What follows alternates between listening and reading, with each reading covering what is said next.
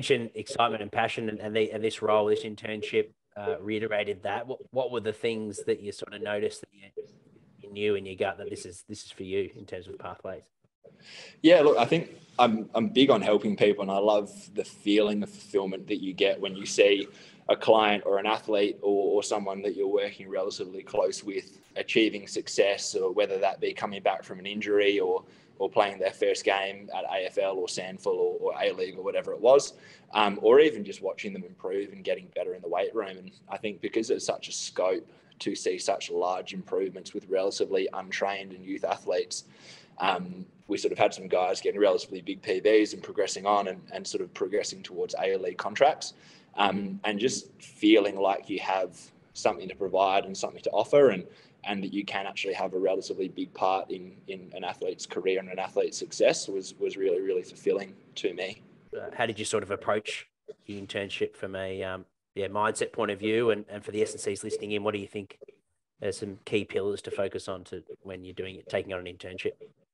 Yeah, look, I think the big thing that I always tried to do and had at the forefront of my mind was being enthusiastic, and just remembering what your role as an intern actually is, and that you probably won't get to do the very glamorous things early or at all, but knowing that whatever you do will still have an impact and will still be positive. So I went in with that real mindset of just doing whatever I can to contribute, being an active listener, actively trying to learn, and being actively engaged. So we sort of had a 2-day-a-week intern roster, but again, relatively pestily, I tried to rock up sort of 3 or 4 days a week and volunteered on game days and just tried to be around it as much as I could, more so not knowing that any opportunities were going to progress, but more around trying to take out of it what I could and get everything out of that intern opportunity that I have. From a building mentor relationships and building your networking point of view, what would be some tips that you found that's quite effective in terms of building your relationships with these? Like, there's some significant names in the industry that have been in there for a long time.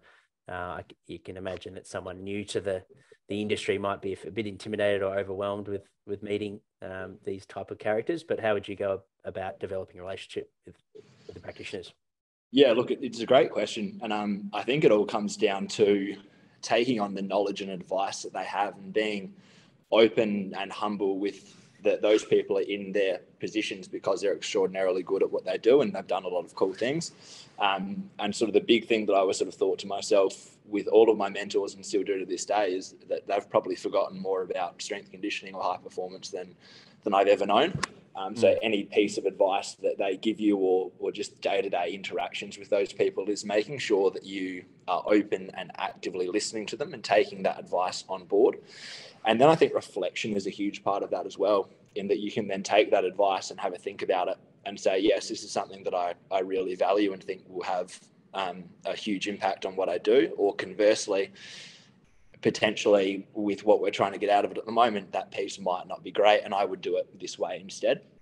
But it's very much having that open mindset of taking on board everything that they have to share with you. Because about some sort of key pillars that you like to focus on with the Adelaide Crows.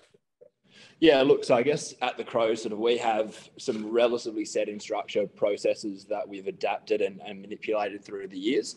And we've sort of broken our 1 to 4 year athletic development, but particularly our strength and power program, down into 3 key pillars that we see as essential. The first pillar of that being is our athletes earning the right to progress.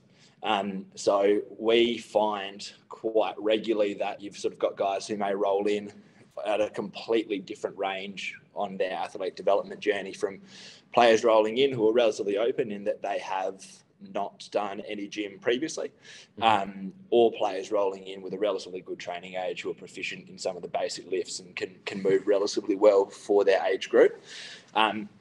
So to do that, we sort of say that you have to show us the capabilities that you have, rather than just saying, I can do X, Y, and Z, is actually objectively showing us that you have the capabilities to do something. So the big ones that we use there are using objective markers for progression.